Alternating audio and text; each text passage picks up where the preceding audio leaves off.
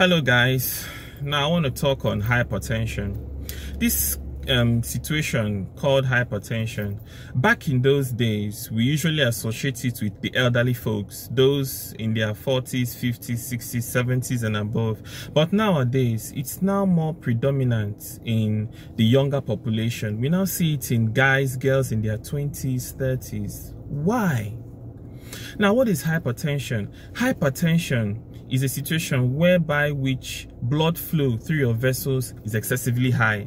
So it's normally, as a human being, blood flows through your blood vessels. It exerts a pressure. When that pressure is higher than normal, when it's said to be higher than 140/90, the normal range should be 120/80 millimeter mercury, but when it's higher than 140/90, you're said to be hypertensive.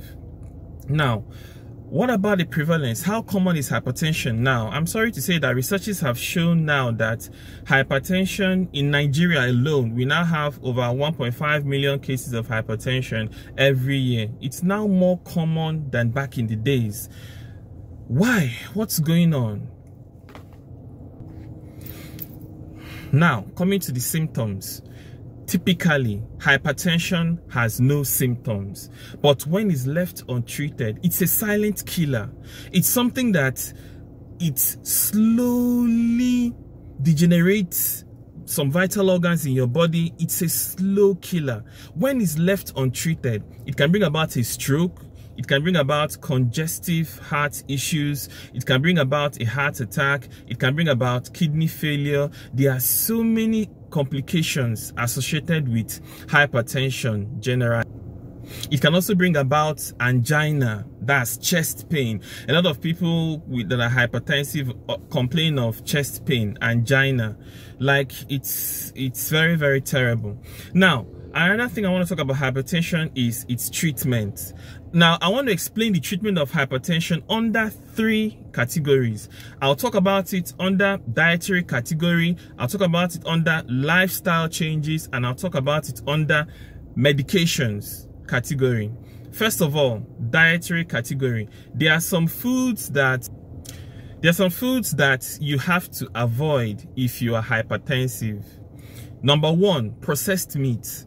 All these tinned meats, like you go to the supermarket, you see lots of them. Why? Because they have nitrites, salt, sodium. You need to keep it down. You need to keep down any food that contains sodium. Why? Because sodium is a vasoconstrictor nutrient. Anything that constricts your see my hand, anything that constricts your arteries, narrowing blood flow. So when blood is flowing, it exerts a pressure on your walls. When that pressure gets too high, like I said, higher than 120/80, you can say the person is hypertensive. So sodium, nutrients that are vasoconstrictors, constrict your arteries, make blood pressure high, because when blood is trying to flow through your arteries, it now exerts a pressure. It's kind of struggling to flow. So number 1 of them is processed foods, like processed meats.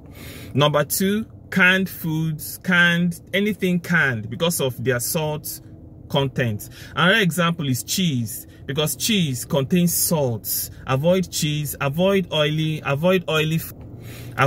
foods, avoid excessive fried foods. You need to avoid them because you don't need too much oil, because when you take a lot of saturated fats, see my hand as an example. This is, let's say, a section of your arteries. They kind of form what we call atherosclerosis, deposition of fats around the layers of the lumens of your arteries. So it also narrows the volume of your artery, hindering blood flow. So blood will have to flow strugglingly through your arteries, creating higher blood pressure, more pressure, because it's more narrowed. So oily foods and fatty foods should be avoided. Alcohol too should also be avoided. Sugary drinks, a lot of people, all these sugary drinks, carbonated drinks, they should all be avoided. Energy drinks too should also be avoided for someone who is having the issue of hypertension.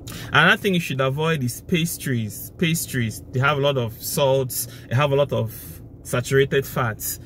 there are also as examples of foods you need to avoid. Now, coming to foods you need to take for someone that is hypertensive, there are foods rich in potassium and low in sodium, because potassium is a vasoconstrictor vasodilator. Like potassium dilates, see my hands, dilates your arteries. When they are dilated, blood can flow freely.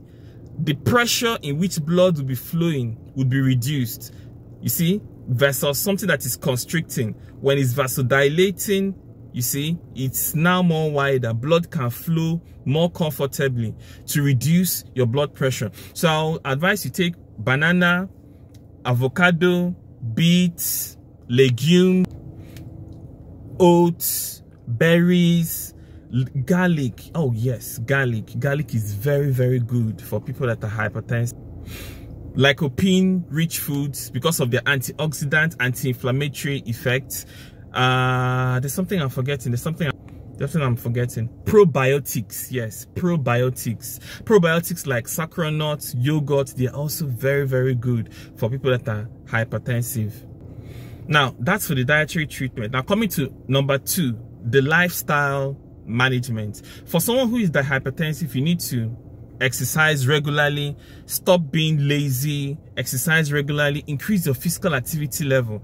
It helps improve circulation. It helps. If you're a smoker, I'll advise you to stop smoking, quit smoking, because smoking is definitely not good for someone who has hypertension. Another thing you need to do is to manage your stress levels, because when you see, we are so focused on, you want to make money, you want to go crazy, stressing yourself, you don't sleep at night. Create time for sleeping. Manage your stress levels. You need that rest, because when you're stressed, your blood, your hormone cortisol is secreted into your blood, and these are stress hormones that raise blood pressure and blood sugar to make you walk. Is a kind of a stimulant to make you walk more than normal. So you don't really need that much cortisol in your blood for someone who is hypertensive. So you need to keep them down by managing your stress and sleeping adequately, night sleep generally.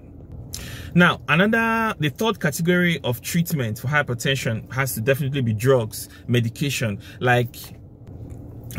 medication drugs like ACE inhibitors, diuretics, antihypertensives, calcium blockers, drugs that help control your blood pressure, vasodilator drugs, you understand? So you need to, for someone who is hypertensive, you really need to combine these 3 treatment categories I talked about. You can't forget, you meet your doctor to get you prescribed, to prescribe some drugs for you, antihypertensive drugs to help mitigate hypertension. Then don't forget dietary factors, foods I listed earlier to avoid, and foods to be taken regularly, and also lifestyle changes too, because these 3 combinations will be a very, very good fighting factor to this increase in incessant cases of hypertension that is becoming so common. Imagine if you see someone in their 20s